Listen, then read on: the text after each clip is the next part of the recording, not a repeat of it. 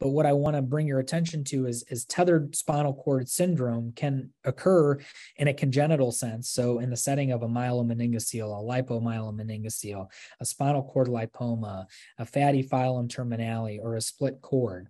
They can also occur because of a spinal cord injury. So in the setting of trauma, they can also occur in the setting of a tumor, metastatic tumor or primary tumor. They can also occur in the setting of an infection, bacterial meningitis, tuberculosis, fungal meningitis. They can also occur in the setting of ionizing radiation or postoperative adhesions. So there's lots of causes for tethered spinal cord syndrome. So just because you've diagnosed someone as having a tethered cord doesn't mean they have a congenital problem, and vice versa. Okay. So clues to diagnosis. So you can see cutaneous features that really appear in the midline. And this can include, in the setting of a lipomyelomeningocele, a subcutaneous lipoma. A sacral dimple is typically a sign that there's some kind of abnormality underneath that needs to be investigated. Hypertrichosis, or a hairy patch in the area.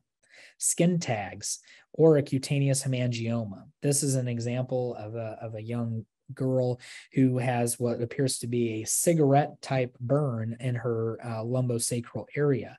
But this actually, upon further evaluation, was actually what's called a meningocele manque, or an atretic meningocele that had involuted, but there was an abnormal connection, and she actually presented with signs and symptoms of tethered spinal cord.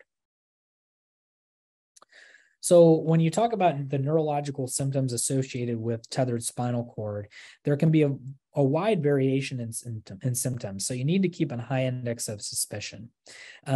Symptoms of tethering include lower extremity weakness, radicular pain, sensory deficits, hyporeflexia, which can appear to be asymmetric, spasticity, bowel or bladder function, and non-radicular pain. Other signs include scoliosis, as I mentioned previously.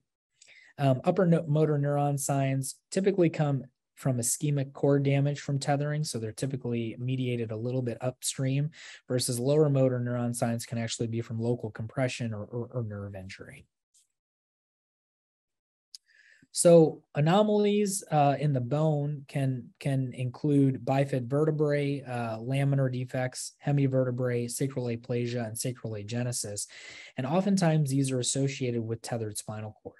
And we can also see them in the combination of foot deformities. I get a lot of consultations from my pediatric orthopedic surgery colleagues because kids come in with limb length discrepancies, lower extremity atrophy, toe walking, limb pain, and scoliosis. And oftentimes it's a harbinger of an occult spinal dysraphism. Anorectal anomalies can also be associated with closed neural tube defects, and associated anorectal and urogenital disorders can happen in 10 to 15% of all patients with anorectal anomalies. And this can include cloacal exstrophy, and imperforate anus, bladder exstrophy, and Vader syndrome, which you all know what that is.